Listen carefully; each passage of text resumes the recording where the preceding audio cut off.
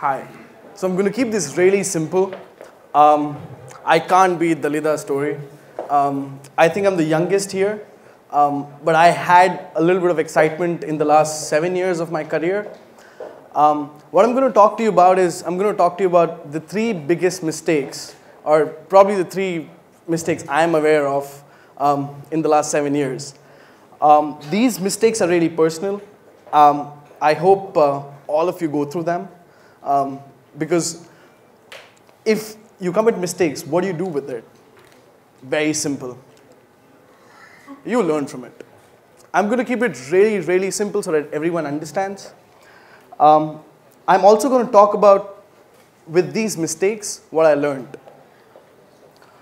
I come from India, yeah, this India, this India, this India, and this India.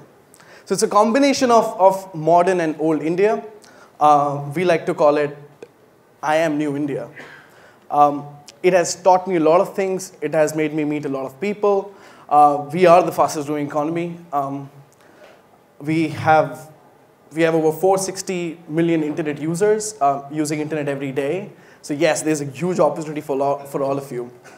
I'm going to start my story now. My name is Prakhar Khanduja. I was born in '92.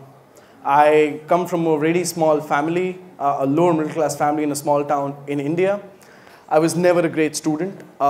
I scored average. I went to a Catholic school to obviously learn English so that I can go abroad, like most Indians. I did not give any competitive exams. I was too lazy or maybe not smart. So I ended up at a shitty university in North India, where I just spent most of my time partying. I eventually dropped out in my final year. I was fake inspired by Mark Zuckerberg. I thought, hey, I'm going to change the world. But you know what? I mean, it didn't quite happen. So my first mistake was dropping out of college.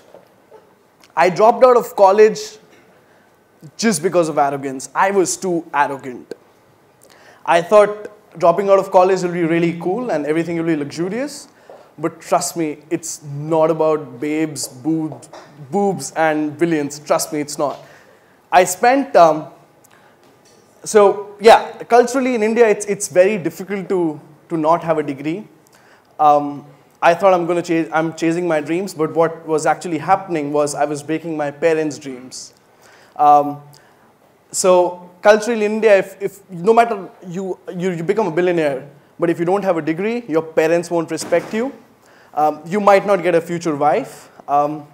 You will definitely not get investors, because for first-time entrepreneurs, what they look at is they just look at people from great colleges. So I had no money. I left my parents' house. I was like, hey, what do I do? So I joined a call center.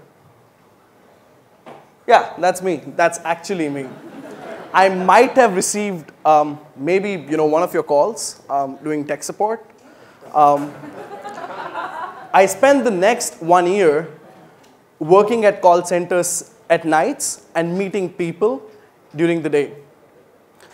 What it made me realize is, hey, I'm an outsider to this world. I got to build my own identity. After 1 year of sleepless nights, I ended up with my first gig at a startup, where I later co-founded a company called InstaHire. Yeah, so it was the first auction-based recruitment platform. We hit about 600 paying customers in seven months. We were making about $2 million as profit in the first year. But hey, you know what? I was stupid again. What happened is I realized that, if I can achieve all of this in just 1 year, I'm a hustler. That's the new term in today's world. If you don't have talent, hustle. That works, by the way. It works. It worked out for me. So I hustled my way around building the first ever recruitment company in India to clock $2 million as profit.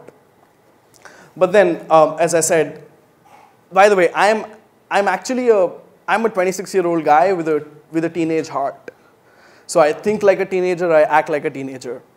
So by this time I realized, hey, I am, I have cracked the art of entrepreneurship. The next Bill Gates is going to be Prakhar Khanduja. So I was like, hey, let me quit this. Let me start another company.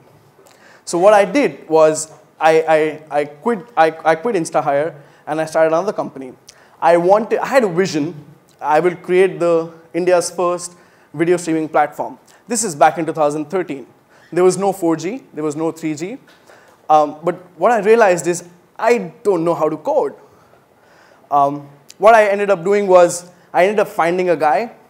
It was really, really, really difficult for me because at this time, what I wanted to do was, I wanted to be the CEO. I wanted everything to be mine. But eventually, I had to find one guy who could code, who was a brilliant coder. I lost a little bit of confidence because, hey, I mean, this is my company. Why do I give you a part of it? I ended up building an excellent team. I was, again, broke. I took 22 flights in 7 days to raise my first round. And at one point of time, I did not have money because, I mean, my parents weren't supporting me. So I slept almost for 2 weeks in my car. It sounds funny, but the interesting thing is, you save a lot of money. I'm not kidding. I am not even kidding. Yeah. My second mistake was not learning how to code. So non-tech founders, I would advise start taking classes because you don't want to give any part of your equity to someone you don't know unless you have like best friends who can, negotiate with. I ended up building InstaLively, the first live streaming app of YouTube. I still own multiple patents for that. Raised investment from everyone in India, you name it. I was the hottest startup. Top social app in 6 countries. One of the first live streaming app to work on 2G. Then later, what I realized is, hey, I'm going to create another app. I created another app. We reached 500K DAUs in less than 2 months. Then, interestingly, in less than 2 months of launch, I got 2 calls, one from YouTube, one from Tencent. They're like, hey, we want to buy you out. I eventually sold my company to Tencent. I was happy. But this whole process made me an awesome businessman. I did not know how to code. I realized that team has to be built by 2 people. One has to be a coder, one has to run the business. So I became an awesome businessman. I was this guy. I became fucking Ari Gold. I was the guy who was cracking deals. My last mistake, I'm going to end shortly. Yeah? In this whole process, I realized that I think I sold too early. My products were futuristic. I was still young. I was still, 23 years old. But what happened in the deal, I ended up, my company was sold to Tencent, and Tencent gave it to its portfolio company in India called Hike Messenger. They say that startups are like babies, so probably I was the worst parent ever. But it turned out to be pretty okay. I worked on different projects. At such a young age, it's something which people imagine, people who go to great colleges, they go through that. I launched the first social payments app of India, acquired 23 million users in less than 2 months, built multiple social apps inside Hike. And towards the end of it, I realized that life is not about money. Life is not about getting famous. Life is not about getting rich. Whatever happens, happens for good. I started believing in fate. I started believing in who I am. And I started believing in people I work with. I'm going to now end with just one thing. If you think you're lost right now, you're not. You're just early in the process. Just work hard. Believe in what you guys are doing. Just be very practical. Don't get too emotional with your startups. You're running a business, not a baby.